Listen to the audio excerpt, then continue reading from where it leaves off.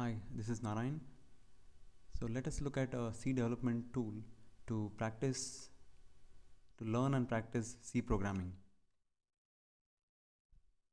The idea of this session is to introduce to a C development tool, and we'll be looking at one particular tool to get us started. There are many other options. Feel free to use any tool that you're comfortable with. The tool that we'll be using is Eclipse CDT with MINGW. Now note that Eclipse CDT does not contain the compiler, and you'll have to explicitly download an external compiler. In this particular case, we'll be using the MINGW compiler. So first, go ahead and download the MINGW from this particular directory.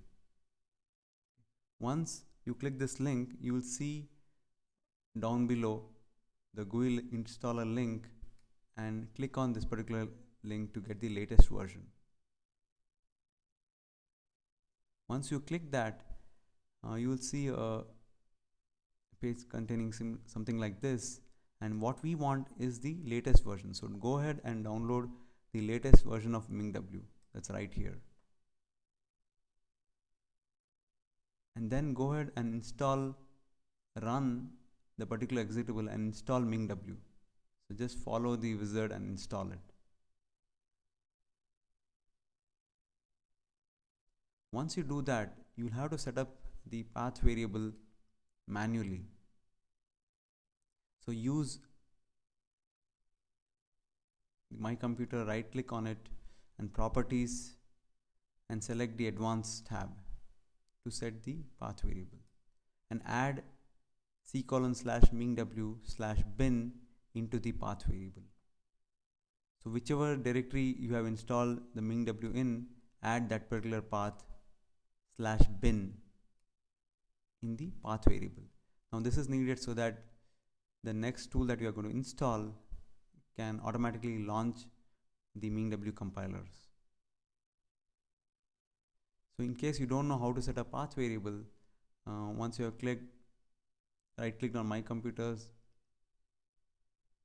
and System Properties, right, and the Advanced tab. So once you see this particular window, you will actually see in the system variable, you will see something called as path. Scroll down to locate this particular environment variable, and set the first entry as c:/mingw/bin and semicolon. So you'll have to click edit and then set the path, and then say OK. Next, we will install the Eclipse CDT. So search for Eclipse CDT and download the Eclipse CDT installation zip file. This is the link that you would get once you search for the Eclipse CDT. So you'll see something like this before the download, for the download links, and choose the operating system that you have. In our case, we are using the Win32, Windows 32-bit Windows. And this will actually download a zip file, the Eclipse CDT zip file.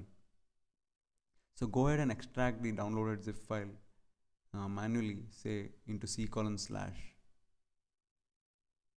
and then create a shortcut in the desktop for c:/eclipse/eclipsec.exe.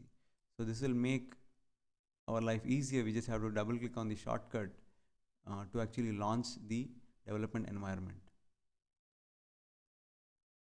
At any point, feel free to pause and then do the necessary installation. So once you double click on the shortcut, it will actually launch the CDT environment. So this is the development environment, and now go ahead and click File, New Project, and C Project. You will get this particular dialog box. In the project name, type MyHello. We are creating a project called MyHello. We are creating a C project called MyHello. And you will also see the tool chains that has been installed that it could detect automatically. So in this this particular our case, we have already installed MINGW, so it's able to locate the particular tool chain. So you click on this particular tool chain in case you have multiple tool chains installed. We are going to use the MINGW GCC. Then once you create a project, you will see a project called MyHello. You can actually add a source by right click and say new source file. You get a dialog box like this and type in the source file as myhello.c.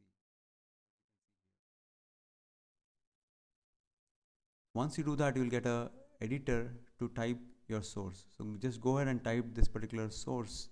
Right? It's a simple source file that actually prints hello world. So here's what it would look like. So you will see you have actually gone ahead and typed the simple source file. We just want to verify whether our installation is successful. Is there any problem in build? So now we go ahead and build this particular project. So we right click here on this particular project and say build project. So as you can see here, it has actually ran the Ming tool, the GCC compilers, and it has created a file called myhello.exe. So it has successfully created myhello.exe. Now we need to check if it's able to execute the exe file. So right click on myhello and say run as local C++ application, and in the console tab down below you will actually see the output hello world. Once you see this output, you are done. The installation is successful.